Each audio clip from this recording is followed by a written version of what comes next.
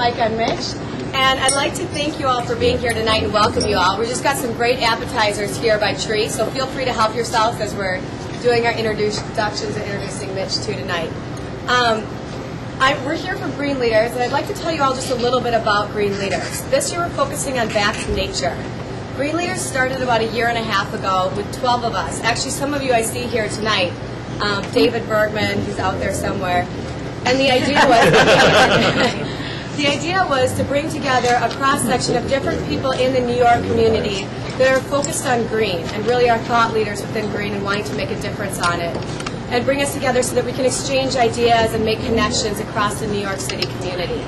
It's growing now tonight to where we see people from the Nature Conservancy, ecosystems, Sun One Solutions, Seed to Table, all these different types of green companies and organizations that are here tonight in an intimate setting where we have a chance to meet with each other, learn about what's going on across the green community, and also have a chance to hear from thought leaders. We've had a chance in the past to hear from Tansy Whalen of the Rainforest Alliance, Paul Mankiewicz from the Gaia Institute, and tonight we'll have a chance to hear from Mitchell Joachim from Terraform. So right now I'd like to turn it over to Marissa, one of our other founders of Green Leaders. Hi everyone. First I'd like to thank Tree, our host tonight. Tree seemed like the perfect sort of nature-inspired venue, and when I asked the owner, Colin, how he thought of the name Tree, he said, well, I happen to be an Irishman who couldn't say 1, 2, tree. So the name actually sort of inspired the place, and there happens to be 3 trees back here and the only one on the block in front of Tree.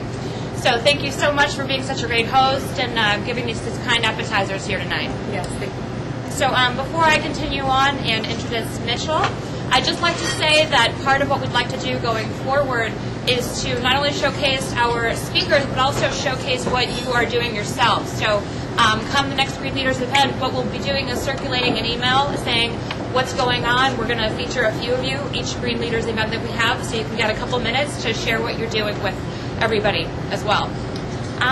So I'd like to introduce Mitchell now, who is a partner of Terraform One and faculty of Columbia University. I first met Mitchell at 33 Flatbush. Over the internet, actually. Over the internet. Yeah. All right. Apparently we met, on some online dating website or whatnot. But I first met Mitchell, and he said, "I make houses out of meat." And I said, "What?" I said, "You mean like sustainable building?" And he said, "I hate the word sustainable. Sustainable is not enough. You have to be doing something to give back." And actually, that's what he was quoted saying in the most recent feature in Wired magazine, which is why he is one of the next people that you should listen to, and the next president should listen to. So let's hear it for Mitchell Joachim, and we'll be out of here by 8:30, I assure you, so you can go home and watch the debate. Thanks. Thank you to Tree and Green Leaders and Green Spaces, Jenny, etc. Yeah, they said this would be a kind of informal, I think she was right, talking about sustainability and being extremely suspicious of this idea of green, or actually sustainability, because we've been saying it for some time. I think if you look back to the literature in the 60s, 70s, etc., you could find exactly what you need to say. It's completely relevant today, and just change names from President back then, or Vietnam War, to Bush and Iraq. It's still the same subject. And back then they were using terms like now or immediately, the sky is falling, we're all going to die, we must do something quick. What happened? So here we are 40 years later, and there's a new generation, and the revolution, the green revolution, is over with, essentially. Right? It's become mainstream. So it's a matter of reifying these concepts that we've been talking about for decades, focusing in, getting very critical. So we at Terraform take the standpoint not to believe everything you hear. Sustainability as a term is not very evocative, right? I don't think you would want a sports hero to be sustainable, right? You want this guy to evolve and to change and to be this powerful figure that you're looking for. You certainly wouldn't want a sustainable sports guy in your team, right?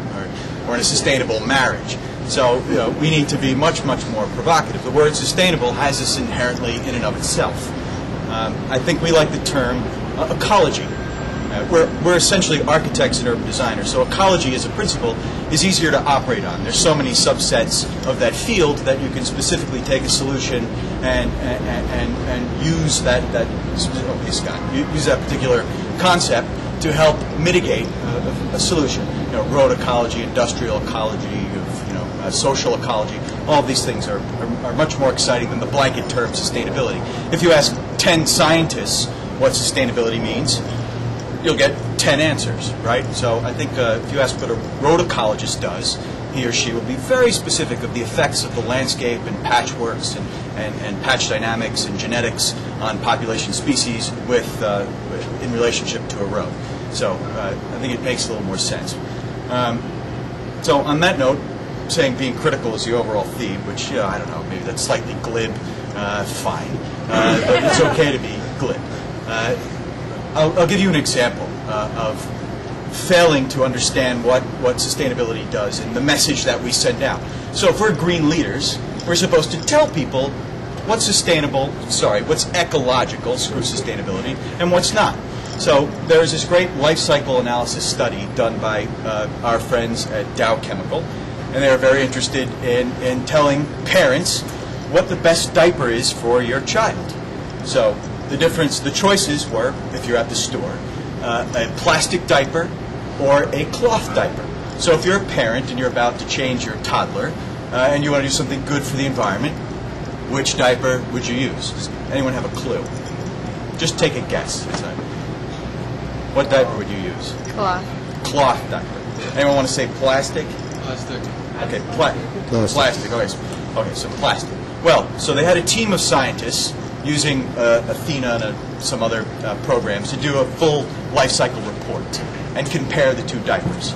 Now, it's paid for by a company that's inherently interested in plastic, so, might have been biased, but it was a peer-reviewed document that was quite neutral and said without a shadow of a doubt, plastic diapers are good for the environment. In fact, they're the best for the environment. All things considered, transportation, energy use in their creation, cradle-to-cradle thinking or cradle-to-grave. It's better to throw these things in a landfill than to use cloth diapers.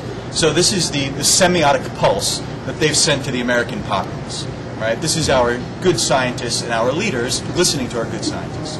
The result was this 500-page study or something like that, not being exactly accurate, that proved it.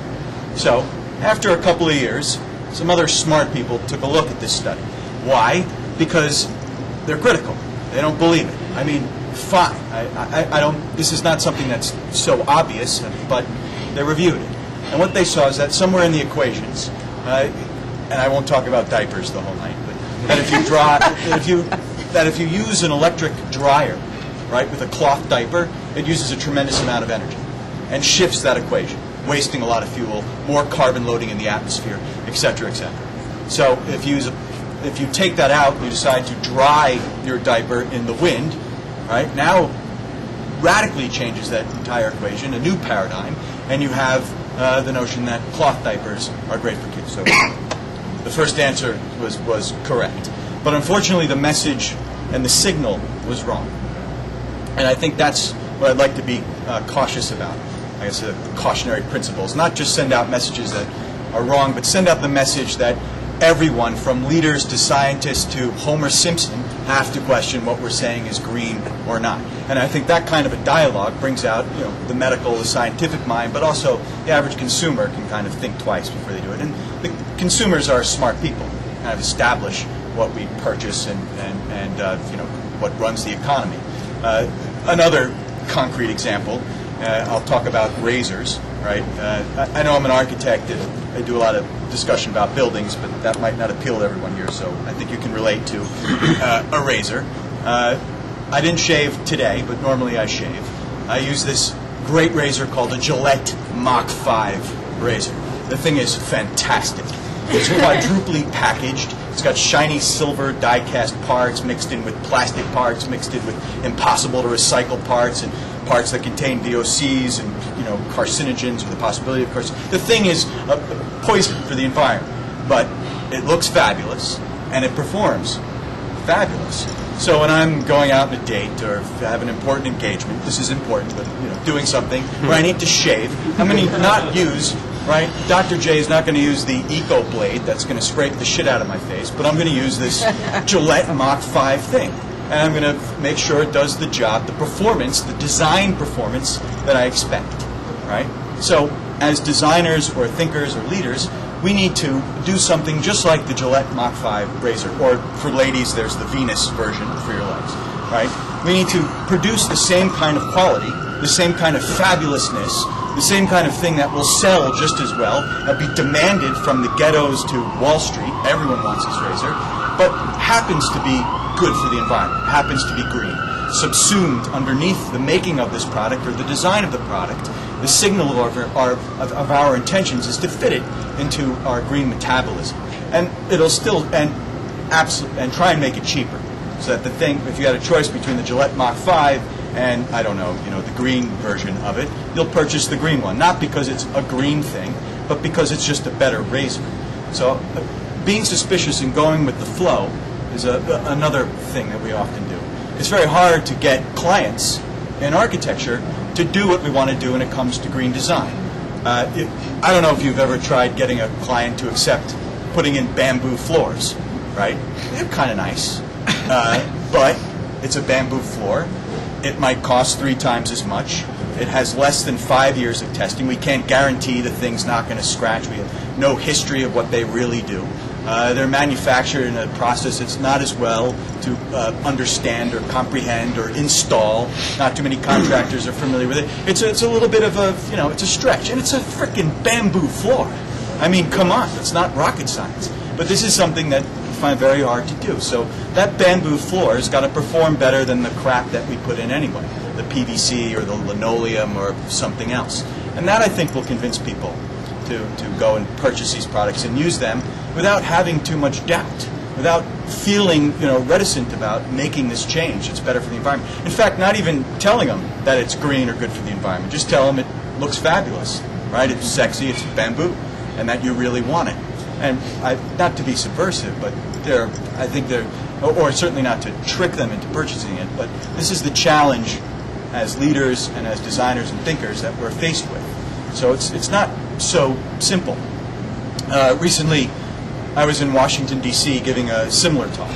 This is to the New American Foundation, progressive political think tank, on what the next president, whoever he might be, should be thinking about when it comes to, well, what can happen with the green economy. So I was there to kind of give some advice on what I thought would make sense for being green. And it really depends on the guy you're talking to.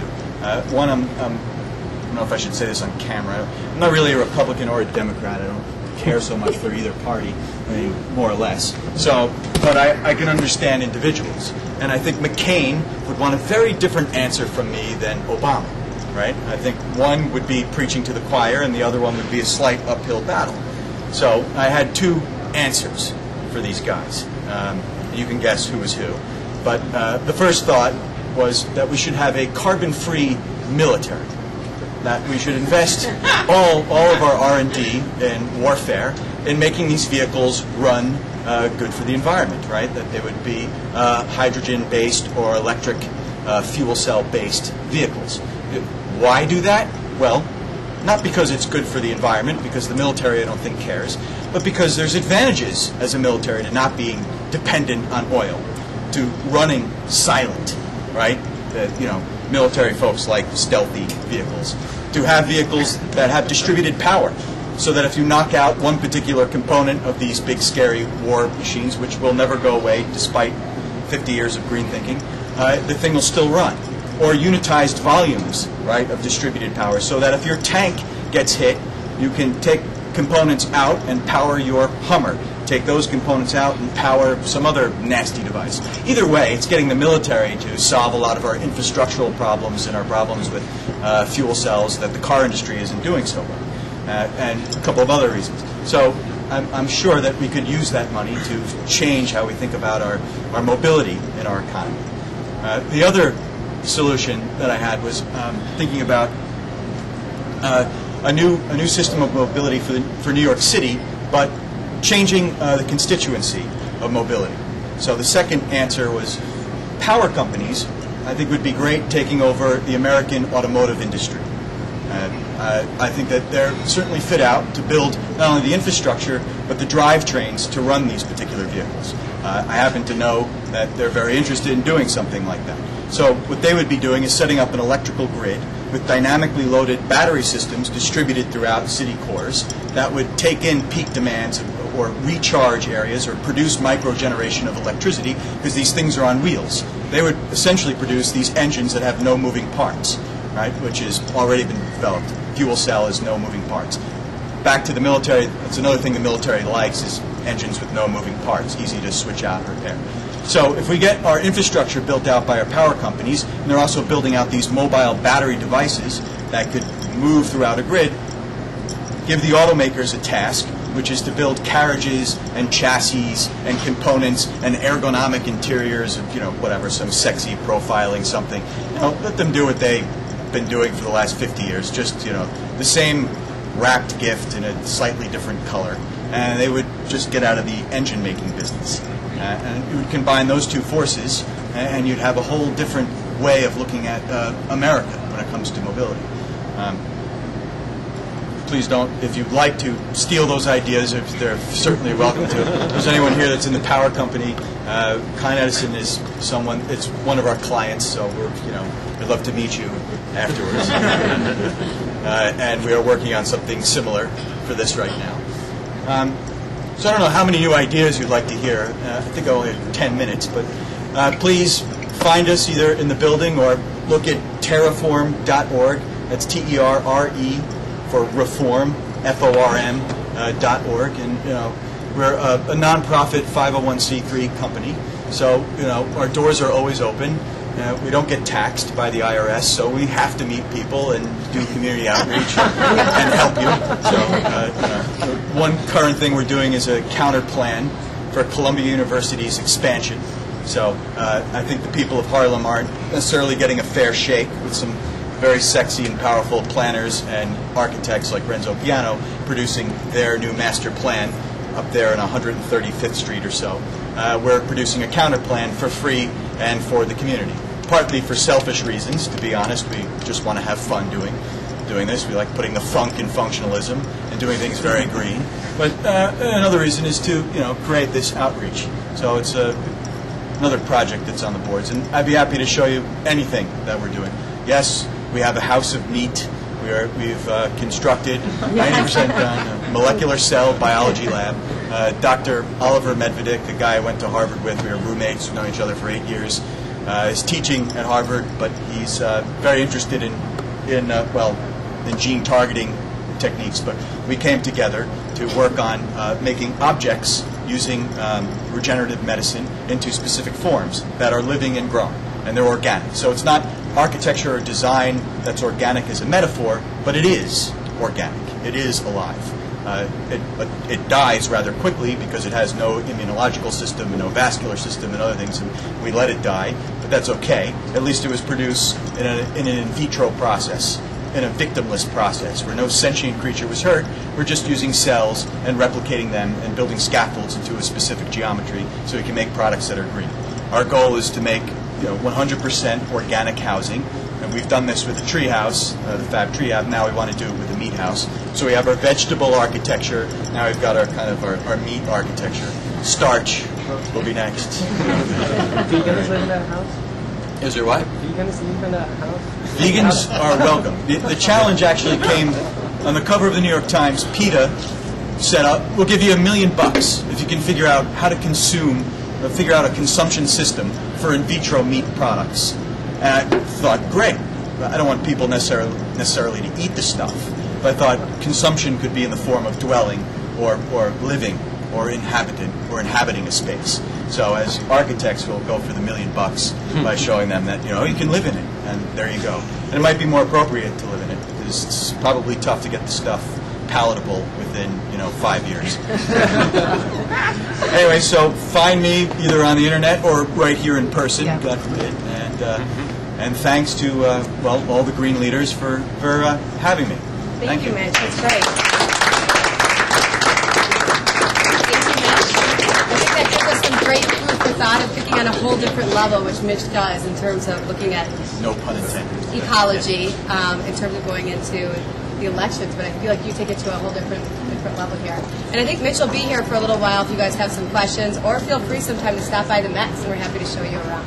Yeah, So. MEX is a fantastic synergetic environment where there's all sorts of people working on green solutions.